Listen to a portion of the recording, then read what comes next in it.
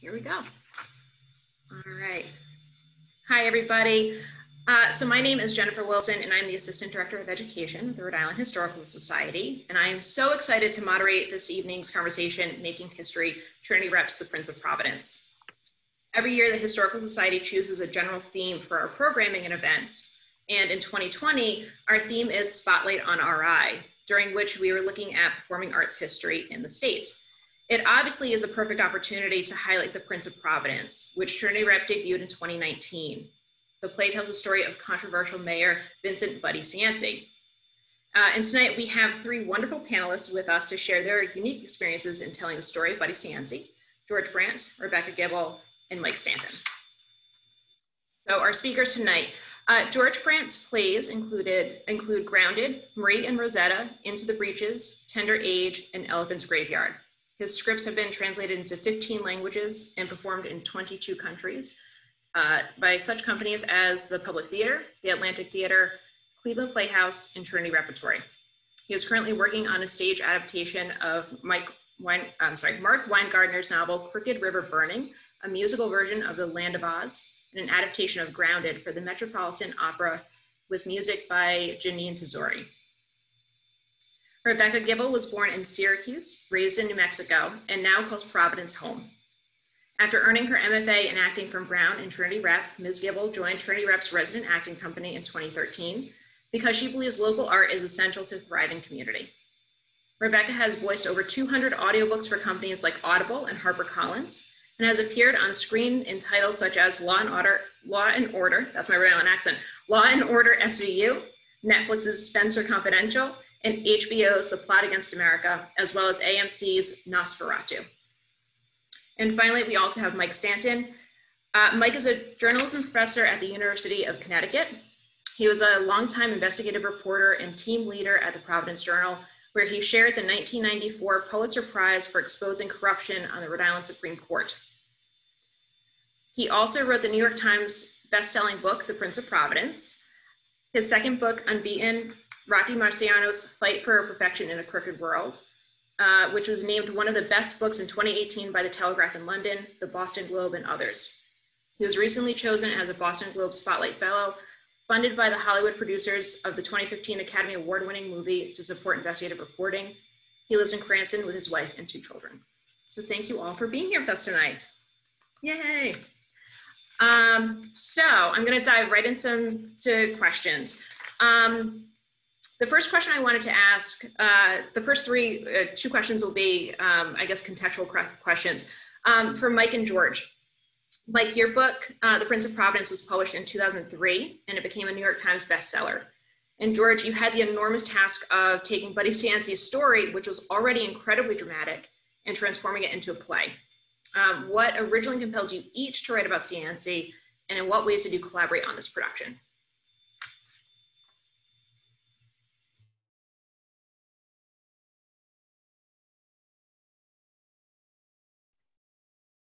Hi, okay, I was muted. I muted my microphone so I wouldn't have background noise, and I couldn't unmute, so thank you. Thanks for everyone for coming tonight and for your interest in Buddy Cianci, which I share. And I think the fact that you all find him so compelling kind of half answers the question as to why I found him compelling. I had the good fortune and sometimes misfortune of actually covering him when he was in City Hall and when he was under investigation in Operation Plunderdome. So I was able to chronicle his rise and fall again. And, you know, as contentious as he could sometimes be with me or with journalists in general, he had a little Donald Trump in him in that, you know, he loved to attack reporters, but he also loved gossiping with them. He loved having them around. He loved the game. And he actually, you know, maybe it was that Machiavelli saying, keep your friends close and your enemies closer. But he actually invited me into his inner sanctum during his trial. And for the week that the jury deliberated, he had me in his office with him. We were just hanging out and he would tell war stories. And we actually got along pretty well. And so I thought he was just a really great archetype of a political character, an illustration of power and charisma. And then he really embodied not just a a great character in Providence, but a great American character, a political character. And I thought you could tell a lot of the story of America through him and through Providence with its rich history that he embodied. Yeah, all right, handoff. Handoff. Yeah, handoff. Yes, so then I came into it in 2017. I was working with Trinity at the time on Into the Breaches, and that was up and running. And I believe it was then that Tyler Dabrowski, who worked at Trinity, wondered if I might be interested in adapting Mike's book. And yeah, so I was, and then Mike and I, we had a lovely brunch. I think you had just seen Into the Breaches, and we had some French toast and sealed the deal. Yeah,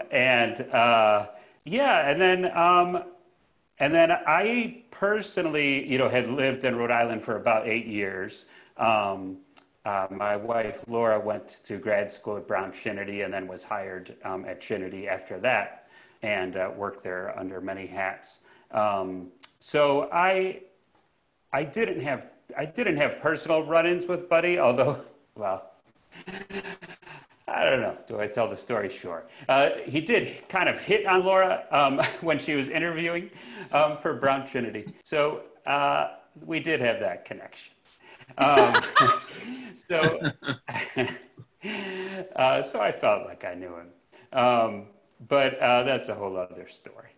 But anyway, so yes. And then it was really exciting to get this opportunity because as you all may have noticed, you are theater goers, the size of plays have kind of shrunk over the years to, there's many one-person plays and two-person and three-person. The casts are tending to get smaller and smaller until we'll just have robots.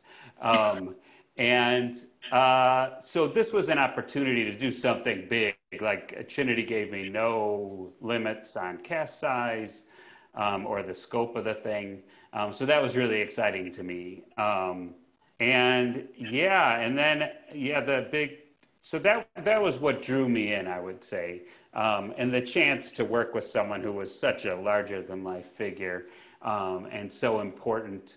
And I have a lot of friends in Rhode Island, a lot of friends in Boston. Everybody was like, oh my God, you wouldn't believe the city before he came along, and would tell me these stories or horror stories of the 70s. And so it was really to dive into that history of a place that I'd lived in for 8 years was great. And then also the chance, I think, to work on something, like it's rare that you get a chance to work on a play that's about a community, in the community, where it's written and then on top of that to have a play about someone who actually was in that theater physically and in fact even really affected the trajectory of that theater, which he did by kind of providing funds for Trinity every now and then, helping them out. So that was really exciting to me, all of those things. That's why I took it on. That's awesome. Do you both want to talk a little bit about how you collaborated on this between writing and then Mike as kind of the fact checker? Is that how that worked, or? Why don't you go ahead, George? You want to take that sure. first? Yeah, Mike was really gracious and kind of, told me to just have at it and that he would, chime in and I could use him as a resource. So the first draft, I think I might have emailed you a few questions, Mike. I can't remember what they are now, and then we had our first kind of reading of it. Actually didn't know Mike was going to be at that reading, so I found out a half hour before and was terrified. But we had a reading with the full cast, and pretty much I think it was like 40 or 50 like super fans of Trinity in listening to it as well. So it was a rather huge debut for a first draft, and that was a little terrifying as well. But yeah, then after that, that was kind of when Mike and I probably started, talking more once he kind of saw the idea of what I was going for and what I'd chosen to focus on.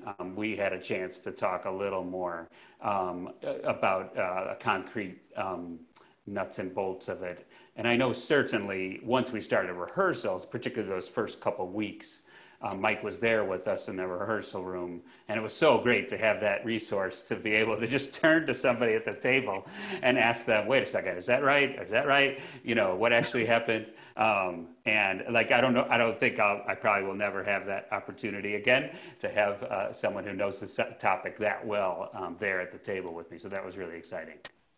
Yeah, and for my part, I've had friends that have written books, and I've heard the whole range of whether the author participates, doesn't participate, likes it, hates it.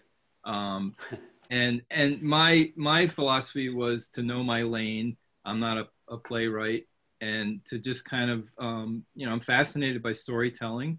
We all do that in different ways. And I was kind of fascinated to kind of be a fly on the wall and watch the process. And I felt, like I could give my 2 cents and not have to have the weight of trying to, distill this into a play.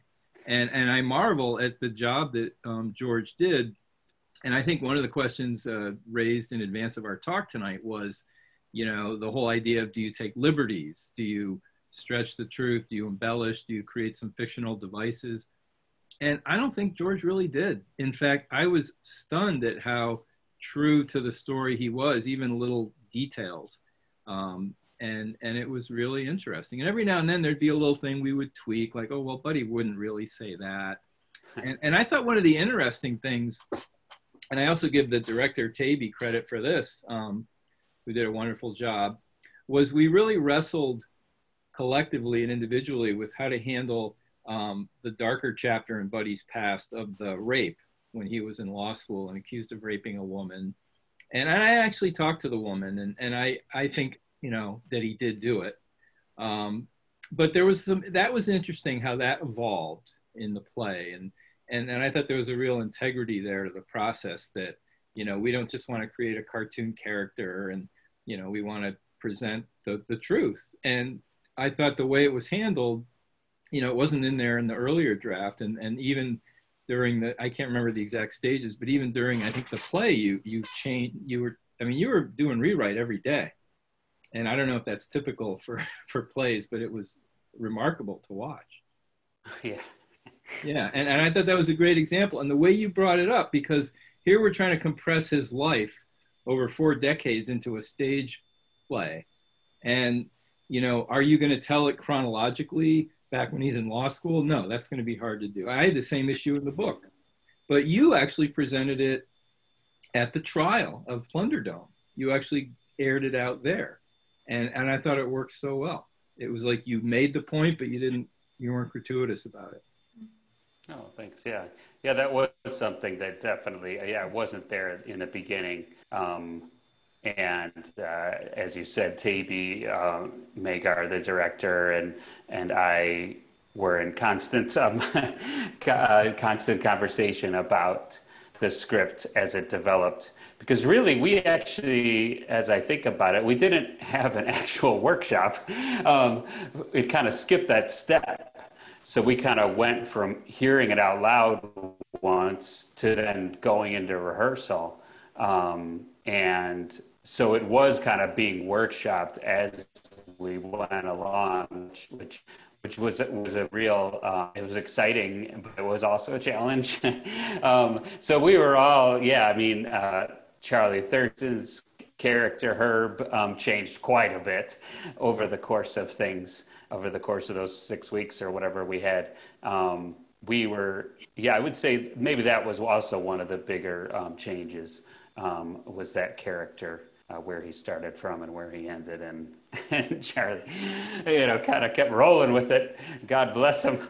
And we really collaborated on that character too. What's that? So that voice. What's that, Becky? That vocal choice that was so different than any way I've ever heard Charlie Thurston speak. I'm married to it. Yes, yes, exactly. Right, full disclosure. Becky, can I ask you about your experience? Because you played Sheila Cianci, you played Buddy's wife. And from my understanding, Sheila was reluctant to be portrayed initially. So what was your experience? Because you developed a relationship and trust with her. So how did your experience go from rehearsals to production and this friendship? And how did you portray something that is historic and alive and sensitive to this? Well, George was saying that it's a once in a lifetime experience for him to have a writer in the room with the expertise of Mike Stanton while we're forming this play. It's like we're driving the car down the road and trying to build it at the same time, and to have Mike, this master knowledge on the spot, it was invaluable. And for me, that couldn't be more, I couldn't overstate it, because before we began, I can't remember how it happened. I think I reached out to Tyler Dabrowski, who was the associate artistic director at the time. And I said, do you think there's any way that I could meet Sheila? Because I knew that she was still living. And he reached out to Mike, and Mike very generously reached out to Sheila. And from my understanding, Mike, you know this better, but from my understanding, she wasn't interested in meeting at the beginning, and you were pretty tenacious and presented it a couple of times, and arranged for us to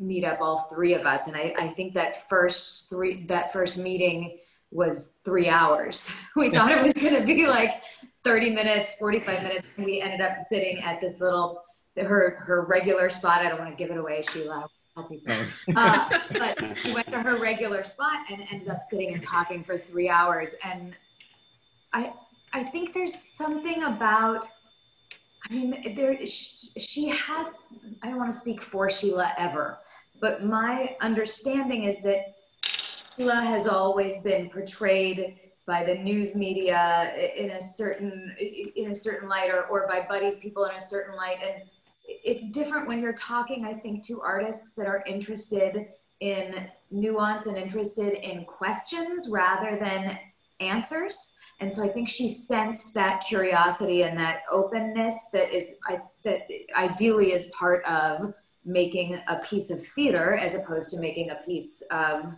entertainment, even or even an interview that could be a little bit sensational in the news. And I think she could sense that this was not a thing that was just going to be from Buddy's perspective, and she decided to trust us. Yeah, Mike at one point went to the bathroom. Oh yeah, there we are that first day. Look how beautiful she is. Oh my God, she's such a stunner.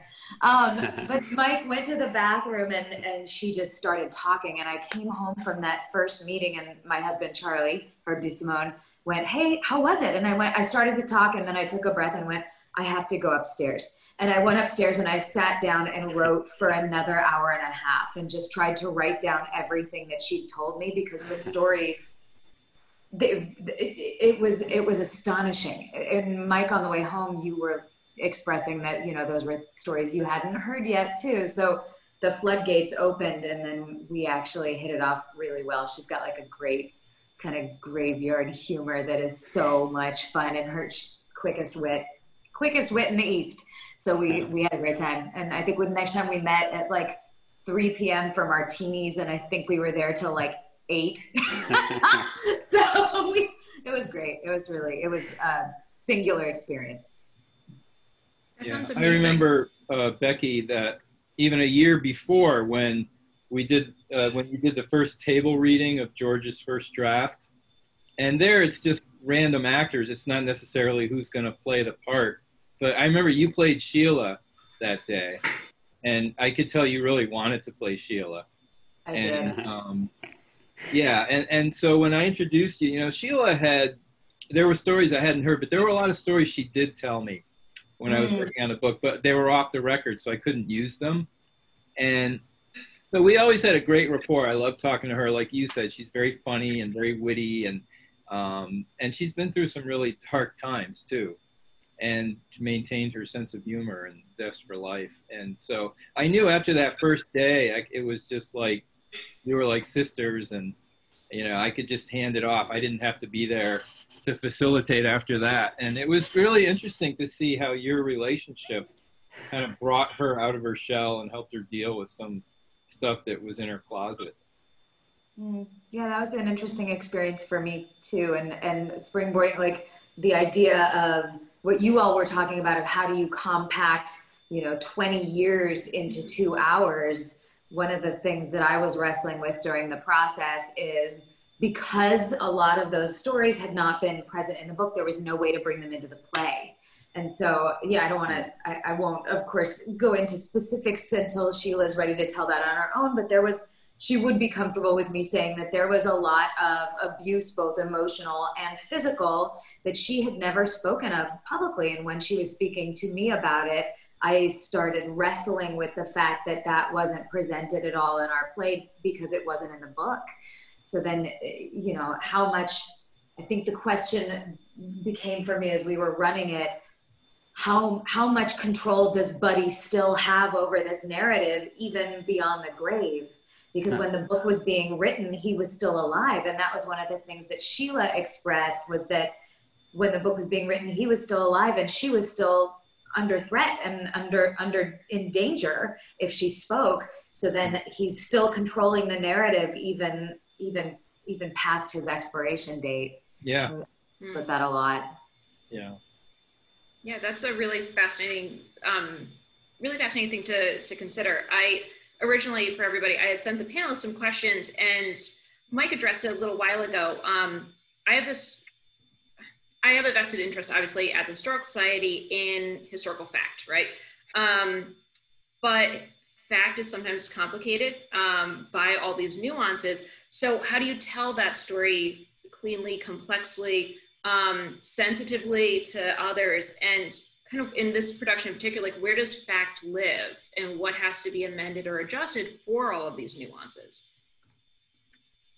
Yeah, that was definitely, obviously one of the big challenges. I think, there are several composite characters in the play who are kind of, 2 or 3 people rolled into one. When that happened, I tended to make up a new name. Just because I, didn't feel like, well, that's not actually this person, because they didn't do X and Y, but they did do Z. And then the aforementioned Herb character carries over into Act 2, into Buddy's second administration, in a way that he doesn't in reality. In reality, Buddy gets a whole new group of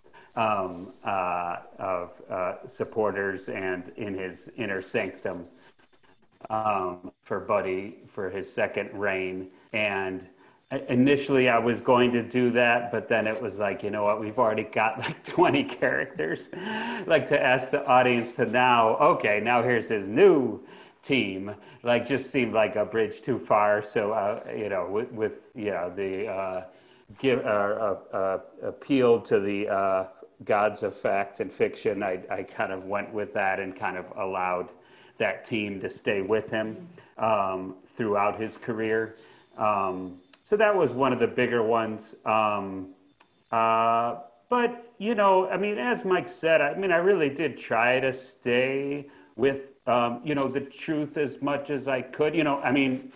It's hard because immediately, we don't know these conversations. So immediately a play that's all about conversations is going to be all made up. Like, so already you're working off of that. So that in some ways frees a playwright up to kind of have at it a bit more. I was blessed in this occasion, however, having said that, with, through Mike's book, so many great quotes of both Buddy and these people who surrounded him.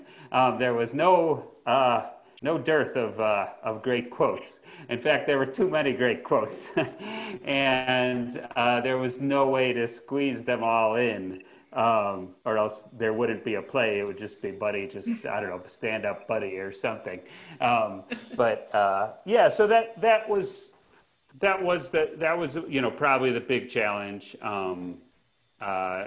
And as Becky said, we'd get information from some of the real people who were still around that, you know, it's like I'd like to use that, but I kind of can't, or it doesn't quite fit with the narrative we've got going, or we already have a scene like that, or, you know, I think the big challenge with it was just kind of trying to find the spine of it, and because there's so many anecdotes, you know, about Buddy and Mike's book that are also great.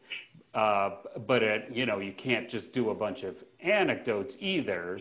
And anybody's life is a bit more scattered than fiction, you know, and it goes a million directions.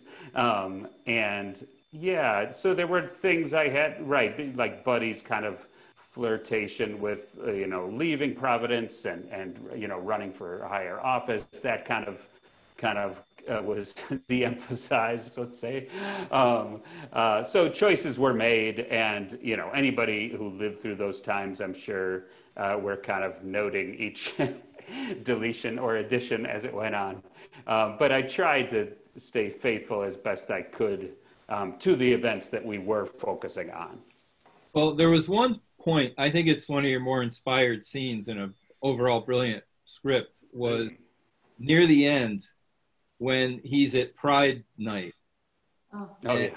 You created that in a way, it's a very kind of, you know, almost like a fantasy scene, because he's having hallucinations of his daughter and his late wife and his his departed girlfriend. And that was a real scene. And you took a real scene of when I went to Pride Night to watch Buddy during the deliberations in his trial.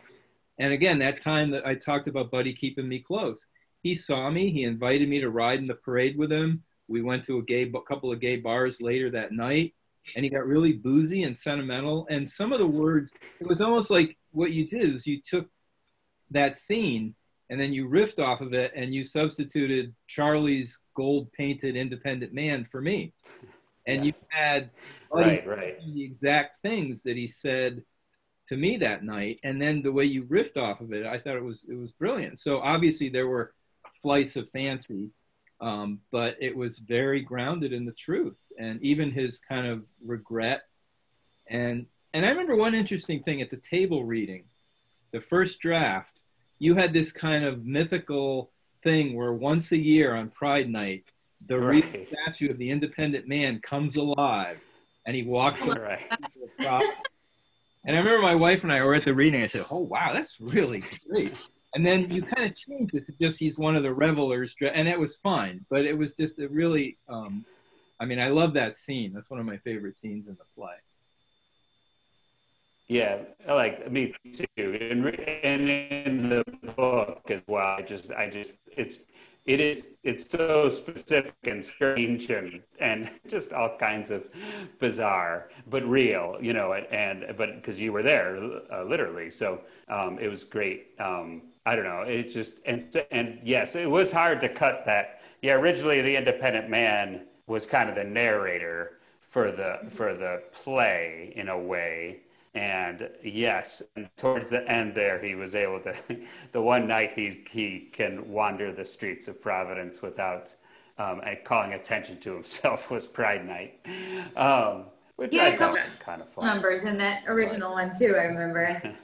He sang a couple songs. Yeah, there were a few more songs. Right, yeah, we had a few more songs in That's a great example. You were talking about how you have to sacrifice content for the story. And my editor used to always tell me, kill your darlings. And it was a very clever advice, but I don't think it would have worked if you'd kept it that way as well, because the way the play starts, we jump right into the action. We don't need like some third person narrator. Right. And, you know, even when they're singing Rhode Island is famous for you, it's famous for, and then even that. Right into it. Yeah. Yeah. So let me ask this. It was hard to lose. So let me ask this. Because Buddy Cianci is that larger than life politician and he wanted to leave this this enormous legacy, his story though is so heavily situated in Providence and in Rhode Island. What's the resonance of this story beyond Rhode Island? Where does it go from here? How does it feel for other places? Mm-hmm. I think it resonates. I mean, my book Yeah. resonated, and it's Yeah. not because of me, it's because of the subject matter. And Yeah. I mean, When you look at Crime Town as well, that Yeah. Right, right. Yeah. What is Yeah, it? that was good timing. Yeah. So what do you think it is about? Coming out right before. I was actually re-listening to bits of Crime Town as I was preparing for this. What do you think it is about Buddy Cianci that resonates elsewhere? And or what was it like to come to this play in 2019 during controversial political time? Sure. What are your thoughts on that? Yeah, I mean, I think anytime you get somebody who is this, I mean, he was larger than life, and he did create such strong passions in people, whether they loved him or hated him. It was usually strongly.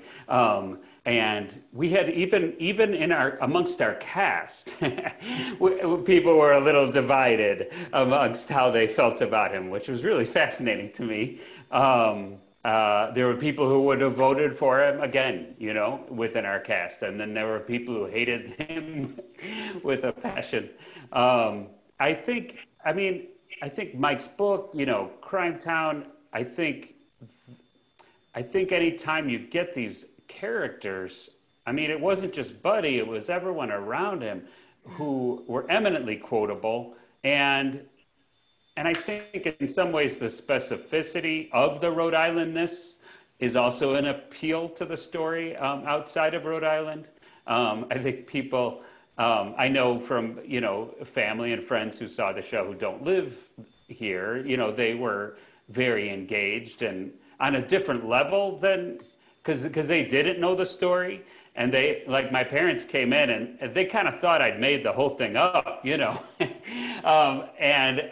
At breakfast the next morning, I was kind of going through, no, that's actually real. That actually happened. He actually said that. And, you know, I mean, and, you know, I mean, just going off on Mike's book, I mean, there's a whole other play there. You know, there's so much material. And I think anytime you get a political story that is, I mean, I think any city, any state, you know, has got a political story that's similar, you know, that at some point in their cycle, there was someone like this who came along. And as you say, you know, at that point, we did have a national example of someone with a few similarities. And that was an added bonus of things to riff off of, I think, for all of us, to riff off the reality that was happening outside the theater and in a satisfying way, and just to be able to comment on that in our own way. I think also, George, the way that you figured, I think the reason to take it back to that independent man changing the framing device, the reason that change worked so beautifully is because of the way that you then delivered the ending, and that the sum of the parts wasn't ultimately about this charismatic, larger than life man. He was like the, I don't know, not the Trojan horse, but right, the mechanism to make us look at ourselves and look at what we are willing to support within our political structures and within our cities. I think the reason that it is a piece of theater that should go other places and could resonate with audiences outside of Providence is because it asks us to look beyond what is this person giving to me directly. Can I stand behind all, if I'm not, even if I am profiting directly off of this and benefiting directly, is it just, do the ends justify the means? Like all of these really big civic minded questions that we are dealing with in huge ways in this moment. It feels like a play that should go other places. I really hope it does. Yeah, I totally agree. Yeah. You know, it was funny, even with now we're in this, you know, strange world of a presidential transition. And I was reading stories about how Mitch McConnell is not going to be approving cabinet members for Joe Biden. And I thought of Buddy in his first term. when he was the Republican mayor, first one since the Depression, and all Democrats on the council basically said, we're going to make you a one-term mayor, and they wouldn't approve any of his cabinet choices. And then he pulled a maneuver where, a couple of the Democrats on the council got indicted and went to jail and were off the council. And then one night, a couple others went down to the bar and skipped the meeting, and suddenly Buddy had a majority on the council, and he ran through all these resolutions and appointments, and he basically took control. And it's that raw power that is kind of a universal thing that people, especially when politics is on everyone's mind, I think people are drawn to those stories. Mm-hmm. I've also noticed there's a thing about Buddy that I think is different than what we're experiencing on the national level, is that anytime I meet anybody in Providence, they have a personal Buddy story. But whenever I meet them and they tell me their personal Buddy story, there's always a sense of joy and glee and excitement about it, no matter which side they come down on. So it's like, I don't know from the story whether they were supporters of Buddy or anti-Buddy. I just worked the polls in this last election, and I worked at the polls with he was the city planner, Mike, for 8 years under Buddy, and he was on the stand. He was questioned for 3 hours by the prosecution, and he started telling me stories, and I was like, oh man, this is a big Buddy supporter. And then about 2 hours later, I gleaned that he was actually not. Oh, okay, but it's interesting that is my experience always. I can't tell whether they were pro or con at face value, because there's a sense of joy and glee in talking about their experience with him, which is really yeah, that is really strange. Look at the play when George had all these wonderful scenes where Buddy would interact with the audience. Right. And I sat in the audience a lot of nights watching. And there would be these moments that Buddy would go into the crowd, which the real Buddy would do, and he would have his Polaroid photograph taken with people, or he would hand them a jar of his marinara sauce. And so every show, I think like 3 people got Polaroids taken and 3 people got marinara sauce. And the people were so excited. I was walking out of the theater one night, and there was this older woman in front of me, and she was holding a jar. She was, I got a jar of marinara sauce. I was so excited. Yeah, little did I know. I didn't know people were going to be fighting over that. Yeah. I thought they were going to be annoyed, but no. But yeah, I think, as we're saying, that really sets him apart from, and maybe he was the last, I don't know, politician to do this, but just the level to which he got out into the community, is something to be commended. I mean, he really got to know his constituency in a way that, I think you might go and hear somebody talk and say, oh, he was a good speaker, and maybe 5 people get to shake his hand afterwards. But Buddy's driving around town, till 4 a.m., hopping out of the limo and shaking somebody's hand, and going into their backyard barbecue. I mean, that's a different that's a different person than most politicians, I would say. And even though, Mike, I know in your book he would sometimes complain about it. He's like, oh, these people expect me, to shake their hands, and they have BO and all this stuff. But it seemed that he genuinely enjoyed it as well. So I don't know. As with all things, he was very complicated. He needed it. He was a lonely guy at heart, and he needed that. Yeah. Affirmation and interaction, and he was the king of retail, they called him. Right. That's what the phrase I was trying to remember. Yes, a retail politician. That's really fascinating. Can we go back to this idea of everybody has a Buddy story, because I'm really fascinated with that. Obviously working at the Historical Society. So for context for everybody, I'm at the John Brown House, and I'm kitty corner from Buddy Cianci's Power Street address. Nice. Yes, the infamous cigarette story, if we will. Yeah. So I guess my question is, what is it like to tell the story of somebody who is so well known and somebody where everybody already has a formed opinion? So that's kind of for all of you. Mike for the book, Becky, George for the play. What is it like to tell that story for somebody where like everybody already knows this guy? Well, for the book, I mean, I think I wrote in my author's note that everybody has a buddy story. He's part of the, you know, the streets and the buildings. But the thing I found, like any story, that as much as ubiquitous as he was, there was so much that people did not know about him. And when I set out to write the book, Operation Plunderdome had just begun. And I saw the book focusing solely on that, with maybe a early chapter to kind of cover everything up to that. But the first half of my book wound up dealing with all the events leading up to the infamous Nightmare on Power Street with Raymond DeLeo. And it was so fascinating. And a lot of people never really knew that stuff, or they knew the shorthand version. And so, yeah, for me, it wasn't so much a worry about Buddy's fans or haters. I mean, because I got criticism and compliments from both sides. So I think as a journalist, I think it was a little easier for me than maybe it was for the stage, but I don't know. Yeah, I would say for me, it was so exciting every night to be in that audience.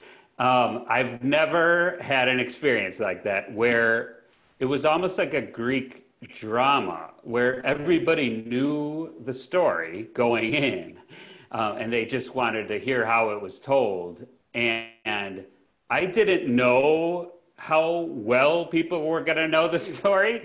And I was just amazed, just like the moment, you know, Ray DeLeo comes on stage for the first time, you know, half the audience is like, oh boy, you know, and I was like, oh, wow, like, I don't have to work that hard.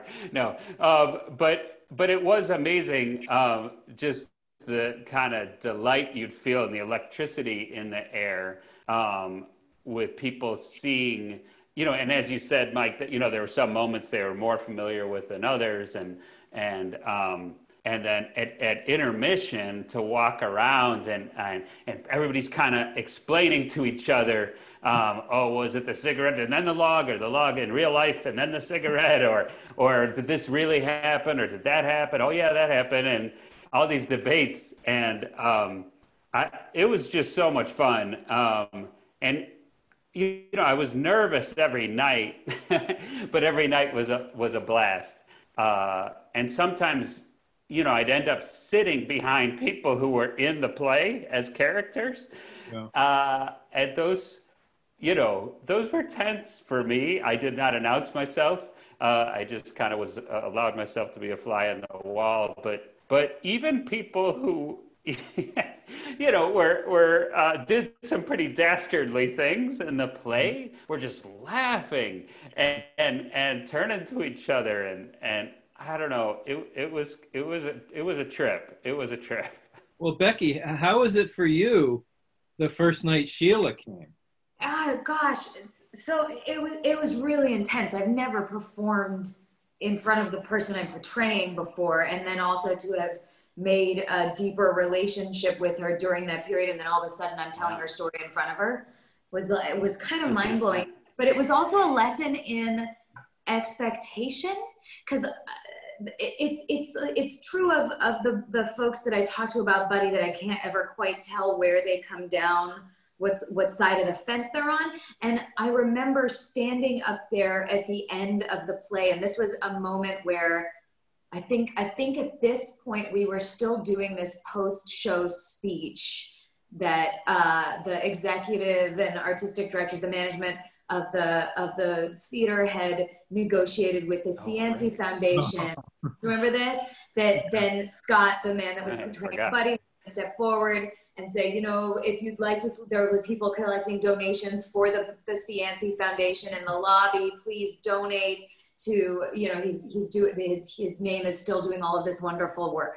And I was standing there, and I was trying to be really calm, and there were tears rolling down my face, because I felt like it was a moment that really put a stamp on the play, saying, like, we stand with Buddy. He is a hero, is what I felt like that moment was saying. And I was so upset about telling Sheila's story and then having that be. And afterwards I met her in the lobby, and I was very nervous. And she was like, that's such a kick. That's exactly what they would have done. That's exactly what he would have wanted. It's so perfect. I was like, oh my gosh. And she thought it was a hoot. And I was, of course, then I had to like go back and reshuffle my expectation that I was putting on Sheila, and how much of it is my feeling versus what the actual fact is. So it gets back to that idea, that slippery notion that we're all grappling with right now of fact versus truth versus expectation. And oh my gosh, it's so complicated. Yeah. But I think your performance and the play really liberated Sheila. And obviously Buddy is dead, so she didn't have to worry about him. But I think it really brought, and she came back many times. She did. Yeah, yeah. This cutout of Buddy that I took from the theater. Oh, you got it. That's you. There was two of them. Okay. And the other one is with Sheila. I delivered it to her house and we put it in. She's like, where do we put it? And we ended up putting it in the front window facing out. So she said that all of her neighbors are going to start calling and saying, he's in your house. Do you know he's in your house? It was pretty funny. She decorated him for different holidays. She's That's hilarious. Yeah. Yeah. Oh, that's a sequel. It's interesting too because there's like a certain amount of oh, my back? Yeah, you cut out for a second. You're good. Okay. Cut out for a second. Good. There's a certain amount of complication as well with anybody telling their own Buddy stories, because I felt like one of the things that Buddy brought to people was this spotlight. And so no matter what, for better or for worse, Sheila was thrust into the spotlight because of Buddy. And so I think that there's a love-hate that goes along with that because of the kind of notoriety and access that grants too. And I would imagine that was true with anybody that was close to him. Yeah. Wow. But she went up like you and Amanda Milkovich, who wrote the story about the two of you for the Globe, and Sheila. The three of you went up to WGBH in Boston, and you were on the right with Jim Brody, and she loved that, and that was a very liberating thing. Although on the drive up, I remember on the lead up, at first when I approached her about I think I spoke with her first about speaking with Amanda Milkovich from the Globe, and then after that, I believe Amanda approached us about the WGBH television spot, and immediately she said, no, I'm not interested in that at all. Absolutely not. And it took like 2 or 3 more conversations for her to, so she's not somebody that seeks the spotlight at all. But like you're saying, Mike, I think once she got there and began talking and saw, I think she has a lot of, and I think justifiably, Buddy kind of put the fear of God in her that he was going to turn people against her. And he worked really hard to do that in the city and successfully sometimes. So I think she always approaches anything in the public eye with a little bit of trepidation that it's going to be twisted and used against her. And so it was really huge when this play didn't do that. And then when Jim Brody over at WGBH was looking at it with a really even hand, when Amanda did that beautiful article that really portrayed her in a sympathetic and understand. It was like the first time that she could step out in front of the specter of Buddy, even though it's still couched in her and her relationship to Buddy.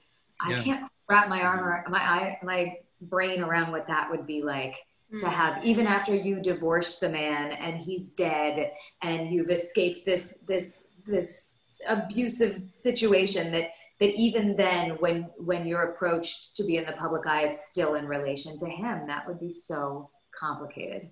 Yeah. Oof. Yeah. So we have a few minutes left, and I had a couple of questions from our audience tonight. So the first one, let's see. I love the ending of the play. Could you discuss why you chose to end it that way? Sure, yeah. That was actually the first idea I had when Tyler approached me about doing the adaptation. I kind of thought about it for a little while before saying yes, and that idea basically of the ending came to me, and that made it really interesting to me, this idea of I don't know, kind of really of not just putting up Buddy's story and somehow divorcing that from Trinity, or Trinity presenting Buddy's story I don't know, without that other part, the fact that he actually did save the theater a few times. And so the ending, the ending was actually the first thing I wrote too, when I got around to writing the play, and pretty much stuck with it throughout all the drafts. It got shorter, but the basic gist of it stayed the same. And it just seemed to me, I mean, it was a kind of a scary jump off the cliff there. But I kind of like to see if those things work, those terrifying things.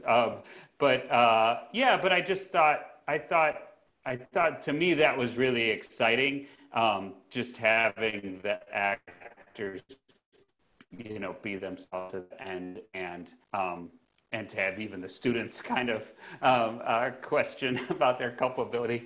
That seemed really rich to me, and I was, again, so scared until that first preview when people really dove into it. In fact, we almost had to try to temper elements of it because sometimes the feeling got so pro-Buddy in the room that the audience would be cheering things that I kind of intended to be a little more complicated, to say the least. So we kind of, Tavy, the director, and I kind of had all these meetings about, okay, and it got weird because, in some ways, we were doing the exact opposite of what you normally try to do. We are trying to tamp down the applause, which is not the usual move. But we are both contrary people, apparently, because that's indeed what we were trying to do. But I think we ended up with kind of a, hopefully a middle ground, although it really did depend night to night on the makeup of the audience. I mean, there were still some nights where it was like, a celebration in there. In a way that, I hope people weren't shouted down too much if they had a contrary opinion. Well, what was great about it was that as you're going along through the play, like you said earlier, everybody knows how the story ends. Right. So you're trying to figure out, well, how's he going to get us out of this? Right. How's he going to get it without just a formulaic ending? And it suddenly we're off the rails and we're into Buddy land. And I remember, like you said, the preview weekend, the whole cast, Buddy walks off and, what was I guilty of being mayor? He walks off and the cast is kind of looks at, and they start singing Rhode Island is Famous for You in a very kind of rejoiceful way. And then what you did to tamp it down was you just had everybody walk off and it's just Charlie dressed as the independent man singing it very mournfully. And then the stage goes black. And still, it's silence. Some nights they would start screaming and clapping along before he was done. It was really wildly different every night. Yeah. But all of us would exit and then stand usually you exit into the wings and like go get a drink or like start thinking about where you're gonna get your after show snack. And we all would literally crouch in the wings and listen really carefully to see if they were going to stay silent. And when they would stay silent through the blackout, all of us would kind of like give each other high fives, like we kind of did it tonight. Right. That's great. And God bless, again, this is maybe too much Charlie love. He's going to get a swelled head. But, Tavy and I were like, don't, wait for, like dive into that silence. Like, don't let the applause from the audience stop you. Wait for that to stop, no matter how long you have to wait. And there were nights he had to wait a very long time. Oh, wow. Oh, my God. Yeah, he would walk off sometimes and go, oh, God, they made me work for that. It was hard. But he was patient and he was heroic. God bless him. Yes.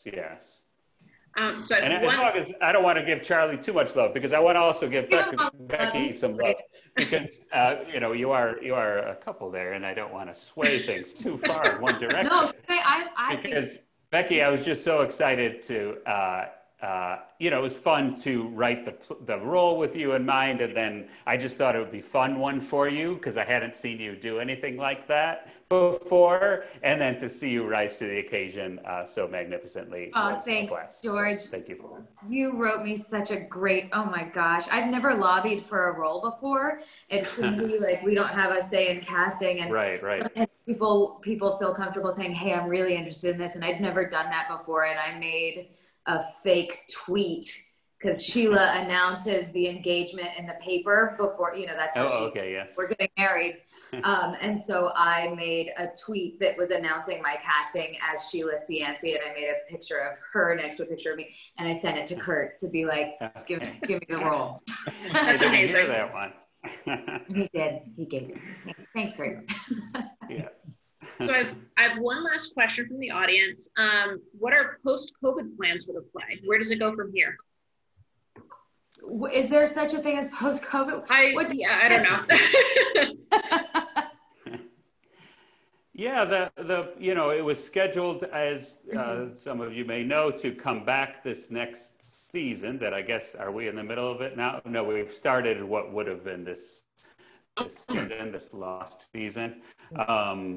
Yeah, so it's supposed to be next summer, I believe, the tail end of this season. So, yeah, so, you know, we kind of kept moving the dates until finally we couldn't deny reality any longer.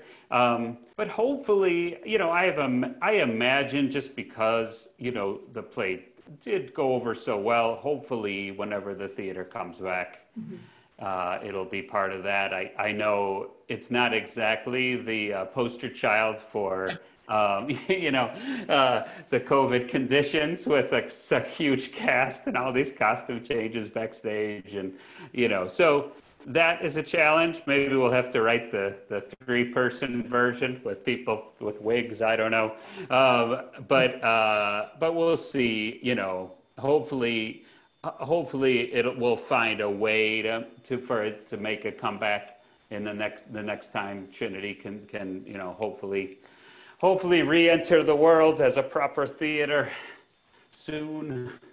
Yeah. I think that Trinity has every intention of bringing it back when it's safe to go, and I can't wait. Especially like having the lens of the last couple of years on top additionally layered. Right. Oh, so interesting. Really fascinating. Yeah, we thought things were crazy back then, a year ago. Little did we know. Yes, so much can happen. Oh my gosh. Yes. Right. But it'll be, like you say, to dive in there again will be an awful lot of fun. Yeah, that's awesome. Well, I look forward to it. There's been so many comments in the chat about how wonderful everybody thought it was, how much they enjoyed it. A lot of love to all of you. Wonderful conversation. Thank you all. So yeah, thank you all so much for this. I'm seeing some rounds of applause from folks virtually. Yeah, so thank you so much, everybody, for coming. And thank you, Mike and George and Becky, for this. It's been lovely. Thank you. All right. Thank you, Jen, for putting this together. Yeah, thank you. It's good to see you all. And it's hard to imagine it was just a year ago. I know. Yeah. That's remarkable. I saw somebody wants an adaptation of your next book, Mike, so maybe we'll talk. Yeah. That would be a good one. Yeah. That sounds great. Well, thank you, everyone. Thanks, everyone. All right. Take care. Thank you so much. Take care. Bye, Rhode Island. Betty Cannon. Take care. Bye. Bye.